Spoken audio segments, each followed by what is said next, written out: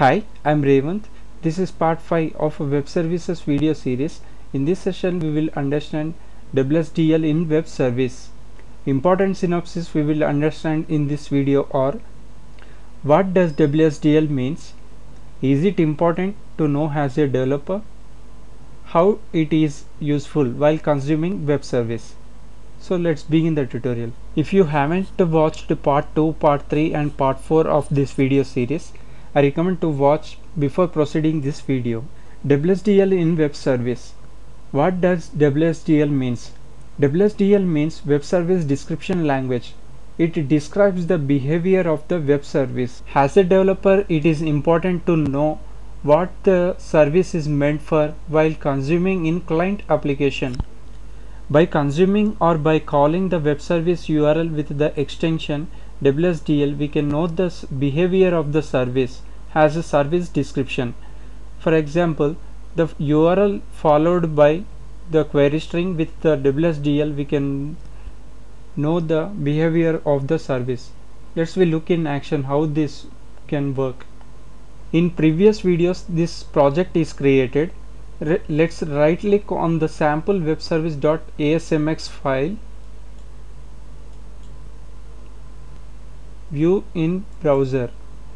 This is the web service. Let's give the extension for this URL as query string followed by WSDL, which takes to the web service description language page. So this is the web service description page.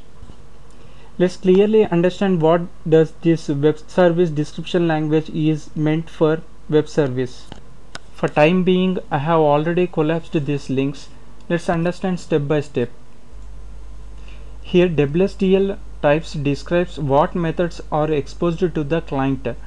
For the request method, if there is any parameters like integer, string or any other data type, it describes here what input does it access, and the response data type also described in these types. Let's take a look into it. And this is the method, hello world method, which takes two input parameters. First name has the data type string and last name has the data type string, and the response is hello world response, data type is string. There is one more method we have created as calculator, which takes three input parameters. First value has integer, second value has integer, and the operation has string, and the response we get in the form of string has the data type. And there is one more method, division, which takes A has integer, B has integer, and gives the division response in the form of web service response.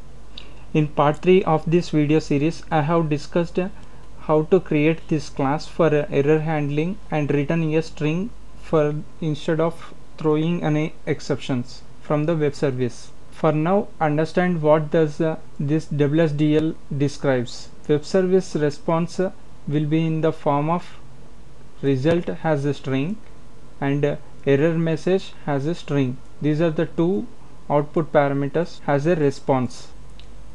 Now WSDL message for all these methods describes SOAP in and SOAP out.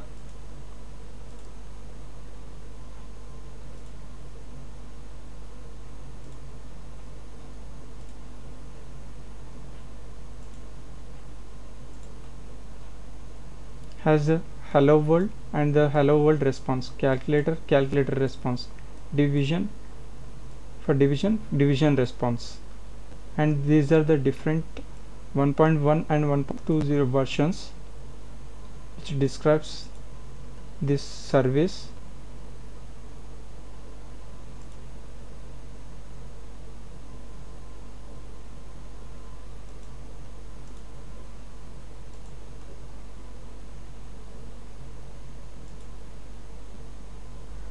By WSDL we can know what methods has request and response is exposed to the web service. WSDL is often used in combination with SOAP and XML schema to provide web services over the internet. Web service can read the WSDL file to determine what operations are available on the server. Any special data types used or embedded in the WSDL file in the form of XML schema. The client can then use SOAP to actually call one of the operations listed in the WSDL file using, for example, XML over HTTP. Thanks for watching. For references and resources, visit these links and subscribe to my YouTube channel for email alerts. Thank you.